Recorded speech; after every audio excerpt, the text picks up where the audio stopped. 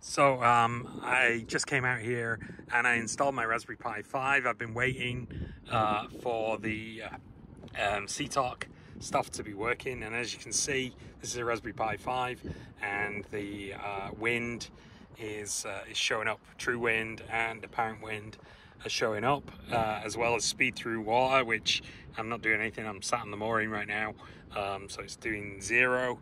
But also, if we look at this, you can see depth below transducer here, and there are values for that as well.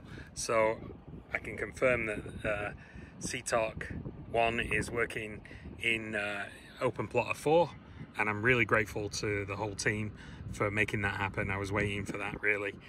So that's great news, and thanks a lot. The other thing is that this is OpenCPN Flatpak version 5.10.0-3, and this is supposed to have better touchscreen support.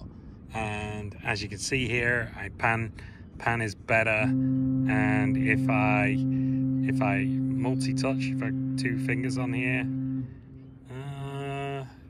it was doing it before. Oh, now it's doing it.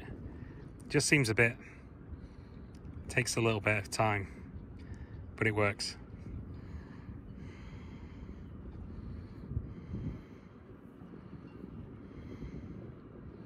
So you can zoom in with two fingers now.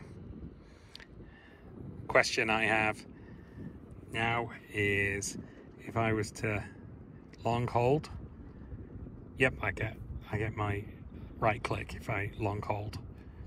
So if I was to move over here and then go, I want to drop a, create a new route to here or something, I could do that, which was a struggle before. So that's great news. That means we can right click.